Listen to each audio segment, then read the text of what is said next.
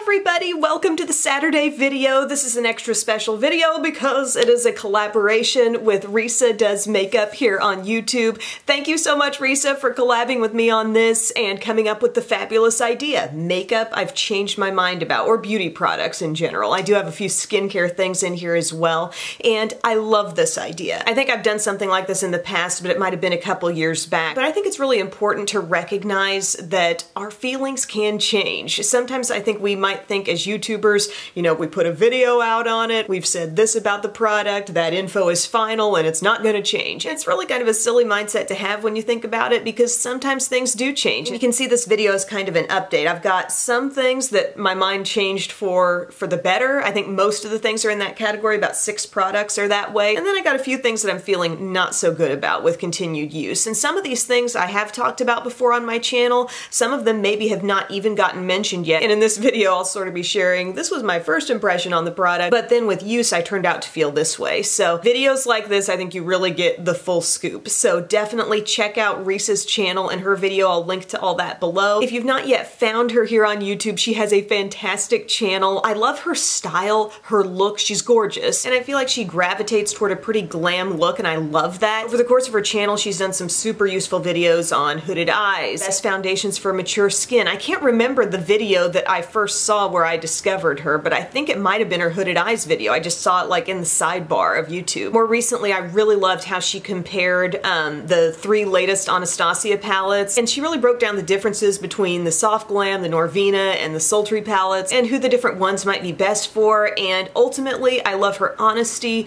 I love her kind of no BS, no nonsense style about delivering information. And on a personal level, she has been there for me. Whether or not she realizes it, she has told me the thing I needed to hear in the moment I needed to hear it. And Risa, I want you to know I appreciate it. Your kindness has most certainly not gotten past me. I think you're amazing, and I do feel very honored to get to call her a friend. So thank you, Risa. I'm excited to see what kinds of things she has to talk about in her video, but I'm gonna jump in, and I think I'm gonna focus on the things that I changed my mind for the better. We'll start with that chunk. First thing is this Drunk Elephant Lala Retro Whipped Cream Facial Moisturizer. And I have this, this was something I think I chose maybe as a Sephora perk, and guys, this doesn't happen a lot, but I've used it clean. There is nothing left in this container. It is all used up. I have been using this every night before bed, and I think I recall giving it a quick mention at some point in a video, and I thought, yeah, you know, I'm not really sure what it's doing, but I'm using it because I have it. And there are sometimes nights where I remove my makeup. I remove my makeup every night, but there are some nights where I maybe forget to go ahead and moisturize afterwards. And let me tell you, I notice a difference. Or if I pick up something other than this,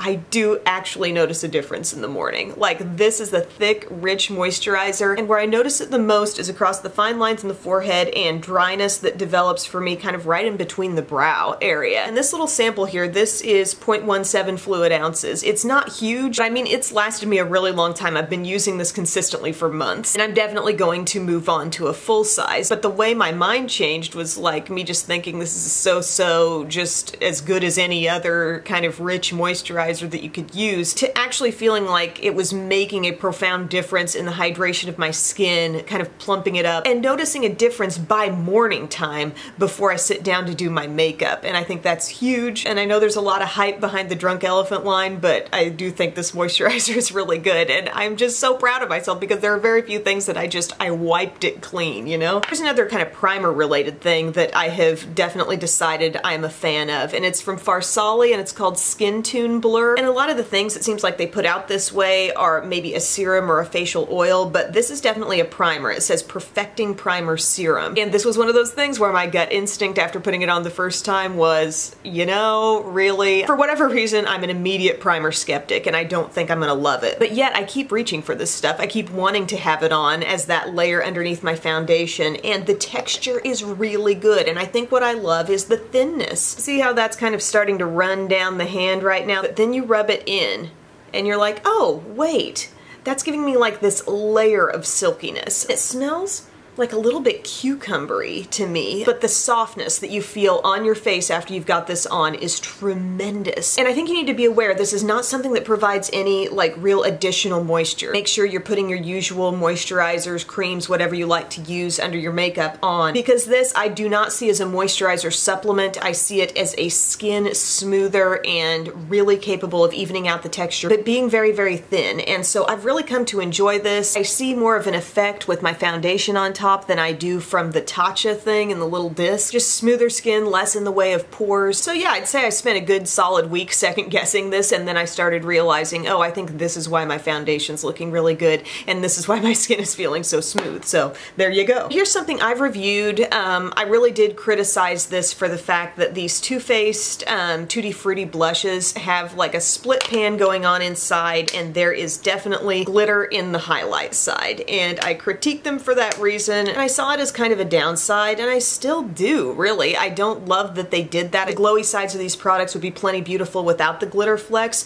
but I find these blush colors to be so fall friendly. This is the Apricot one right here, and this is the Cherry Bomb one, and I love both the blushes so much, and I may just very sparingly dip into the glowy side if I want a little more glow, but the glitter in these isn't crazy wild on my skin, so I'm not highly annoyed by it. And like I said, if I really try to watch myself, I won't put a lot on, but I really truly do love the blush colors in there, and it's been drawing me back to these products and making me want to use them. And the warmth and richness of the color works so well with so many different fall looks. I'm not wearing these today because I got another thing I need to tell you about, and I'm not a complete anti-glitter person. If you can put it on your eyes and make it cling there, I think that's gorgeous. I just don't really like the sporadic look of glitter just seemingly unintentionally sitting on top of the skin. I don't love it, but I do love the colors of these blushes, which is why I'm still using them. All right, gang, let's talk about the Tarte Clay Play. Not the one, but the two. Okay, I did a video where I decluttered some palettes from my collection, one of them being the original Clay Play palette, and probably in a week's time, I received this in the mail, the version 2. And let me tell you, I really like the version 2. So in this video, I'm not really changing my mind about the one I decluttered, but I just wanted to kind of let you know that they've got a second version that I prefer a whole lot more than the first. The first one I just thought was brown, brown, and more brown, and it came with like 3 different tones of contour, which I really didn't feel like I needed. And this one, I love what they've done here. They've kind of just put in some differing tones. You've got some kind of warm browns and deep browns. This middle section has a deep rich plum and some cool tones, and then this brownish shade over here almost makes me think of brown mixed with dusty rose. But what I really love as well is that there's a contour blush and highlighter in here, and you know I love a good multitasking palette because, well, I created one with Makeup Revolution. But this would definitely be something for my all matte friends out there who really like a fully matte eye look. I'm wearing all of this on my face today, so I put the bronzer on, you know, the perimeter of my face, a little bit in the hollows of the cheeks for some soft contour there. The blush shade is gorgeous. It's got a little bit of a glow. Such a beautiful, very classic peachy pink. The highlight here I think really stands out, but I definitely do need to buff it into the skin, and when I do, I'm so happy with the end result. Buff it into the skin and you get rid of any riffraff, any flakiness. I love my Moda Highlight and Glow brush for that. I found that brush at Walmart. But again, all the eyeshadows here are matte, so it's a kind of a nice matte basic wardrobe that does plug in some plum, which I really like. I use this kind of peachy shade at the end at the start of my look. I'm getting stuff on my fingertips. But that color Instinct is really pretty there. I like Journey, that sort of dusty rose brown. I like that in the outer corner. Solstice I think is kind of a satiny finish shade, and I've got a lot of that on the inner part of my eyelid. I've got some of that deep dark plum on my lid, which is not a real purpley shade, but it's enough plum to make me happy, and I love the way that fuses in with some of the peaches and warm browns here. So maybe this is kind of cheating here because I really didn't change my mind on the original product, the original Clay Play, but I think it's worth mentioning that they put out a round 2, and I feel much differently about this. I think this is way more versatile, not just in the eyeshadow color scheme, but I love that they went for 3 separate face products. I've got a brow product that I've kind of changed my tune on here. It's from Physicians Formula, and it's called Brow Last. You may have seen Tyler apply this in my unboxing. I also put this on in a video, and I'm immediately a little turned off by the fact that it's so creamy. There's so much like goop on the brush when you take it off. But when I take the time to kind of clean that off, I've really come to appreciate this stuff because I think it's all about control if you do take the time to get that brush cleaned off, and I find alternate a lot between the brush and the bare spoolie. The application is actually really good with this stuff, and the staying power is amazing. The fact that this holds my brows in place with no additional product is sort of what drew me back to it and said, maybe you should keep playing with that, find a way to make it work, because because it really is a good tone, this dark brown on me. It's not too dark. I would just say pace yourself. Get the brush nicely cleaned off and really use that spoolie to your advantage because that rakes it through your brows and really gets a more natural look going. So I guess my tip here is have a little patience about yourself and see this product through because it really does do a good job. Here's a mascara that I've kind of decided I enjoy quite a bit. It's from Thrive and it's the Liquid Lash Extensions, and I've done a whole video on a lot of Thrive stuff. And this was probably one of the most hyped up things in the line as far as what I'd heard about it. And I kind of was expecting it to be God's gift to mascara, you know, just expecting that really incredible length, and I thought it was just okay. But as is sometimes the case with mascaras, they can get a little better with time. If there's anything I'm going to change my mind about with continued use, it may be a mascara, and I do feel like for whatever reason this builds up a little bit better now than it did when it was brand new. I feel like it builds the length up a little faster, and this is, I've always thought this is a really good mascara in terms of wear. It's not going to be one that smudges off or really flakes off, because you'll notice when it's time to take it off at the end of the day, it's more of one of those things that comes off like little tubes, you know, off of the lashes. It doesn't dissolve and smear, it just kind of pulls off of the lashes in a strange way. And so at this point in time, I feel like I like it better than I did when I first tried it. Although, is it way, way better than other mascaras that I love? Is it better than IT Cosmetics Superhero? Do I like it better than Lash Paradise even? Still, I would say no, I don't think it's to that point, but in my eyes it has improved from, say, the first week of use. So my loves, those are the things that I have made a sort of positive change on, but I do have some things that I don't like so well. I've got 4 different products here. One of them is this product from Fresh. It's the Sugar Lip Wonder Drops, and let me tell you, I have given this stuff a really solid shot, and at first I think I just assumed it was doing something. Like I just thought, oh, I'm taking this extra step to put a freaking serum on my lips at the start of my makeup routine. It's probably doing something, right? And I kept using it and using it. When I first started using it, I was definitely in the throes of a cold, and my lips were in really bad shape, so I kind of gave it the benefit of the doubt that maybe my lips aren't even in good enough condition right now to receive this product well, like there's too much dead skin flakiness. But then I kept on using it when my lips were pretty much perfectly fine, and I would have hoped that this would have just made them even better, even more hydrated. But ultimately, I don't see this doing much of anything. It's a thin, like, it really just feels like a serum you would put on your face, except you're putting it on your lips, and it just says massage it in over clean lips, and it's called a retexturizing and smoothing gel. But I mean, I don't feel like I notice any real benefit from it. Get you a Laneige sleeping mask, get you Nivea lip balm, for crying out loud. I mean, if you want a profound difference in your lips, use something balmy. I'm not convinced by these Wonder Drops. Another skincare kind of related thing that I feel like I used and I kept using and enjoying for sort of the wrong reasons is this Glow Recipe Watermelon Glow Pink Juice Moisturizer. I've used it about down to there now. What drew me to this? The pretty packaging. What kept me using it? The fact that it smells like watermelon. But does that really matter when it comes to skincare? Ultimately, I think this is just a thin, lightweight moisturizer. I'm not a huge fan of it. I don't want to get carried away here because an oily skin person who just really wants a light level of moisture,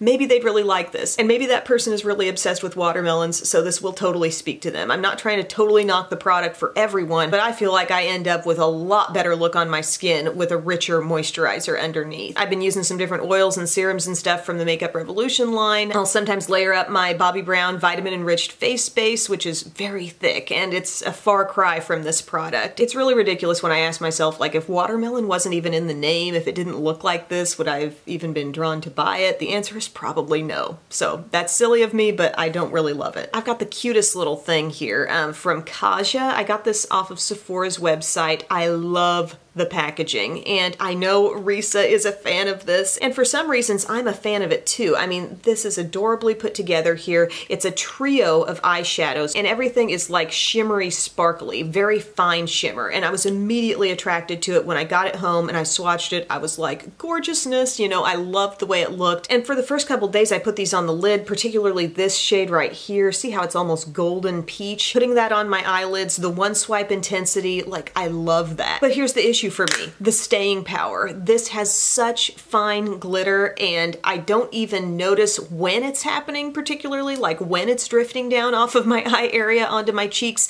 But when I'm out in normal lighting, in public, doing that old rear view mirror check, and I see all of this little fine sparkle, I'm like, I didn't put that there. How did that drift down? And I have put it on top of primers, but maybe this is going to take even more TLC. Maybe there's a way that this can go back to being something I love, because initially I was just overcome with the gorgeous finish of these products. And this is the color, the set called Orange Blossom, by the way. So you've got sort of a champagne-y light peach. This one that I said is kind of a golden peach. And then your bottom shade is a little bit taupey. And I just feel like I've been a little bit thrown off by that immediate intensity on the eyes, yet maybe I'm layering on too much because it's drifting around. And as I wear it throughout the day, it's not looking great, just kind of unintentionally all over my cheeks. Here's another palette that I feel I have a very mixed opinion on. Ultimately, it's a product that I don't think is worth it for the fact that I have a problem with a good chunk of the shades. It's the Volcano Goddess from Becca, but there are some shadows that I think are so good. The textures of these mattes, let's just talk about this real quick. You got cloud,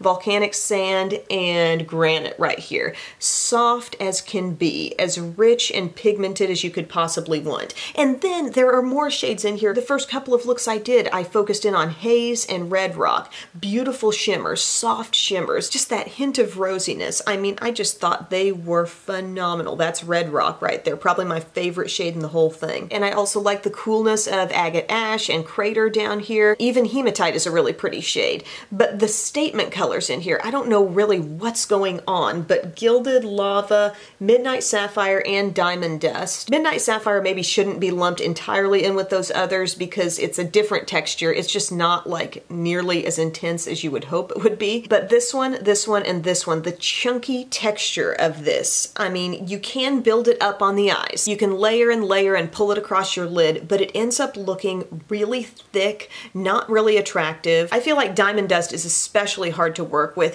They're just like a chunky flakiness that really has to be smoothed onto the eyes. And even when you do and stuff starts layering up and getting applied, there's just a really odd look of thickness of product across the eyes. And for me, that makes it kind of a deal breaker with this palette, even though they did such beautiful, like kind of metallic shimmers down here with these, and the mattes could not feel better. So I absolutely love that chunk of the palette, but once I started working into more of their statement colors, I just didn't really like any of them. And it's unfortunate because I think the color scheme is really sort of fall appropriate, beautiful for fall. The outer packaging of the palette is just stunning. I like the lip glosses in this line. Didn't really go for the highlight, but the palette was just something where I thought, oh my gosh, I'm gonna love this. Used a good chunk of it and then hadn't branched out into some of those other shades, and when I did, I thought, oh no, I can't do this. So those are my products that I've changed my mind about. I'd love to hear in the comments section if you've changed your mind about any beauty products, and if so, why? Like, what made you do it? Was it hearing from someone who had a new technique that you could try? Was it just continued use and you figured it out on your own? But I think it's unrealistic to think we never will change our minds about things. So if you haven't already, check out Risa's video and her channel. She is an amazing part of this beauty community we have here on YouTube, and I hope you have a wonderful day. I'll see you soon. Bye!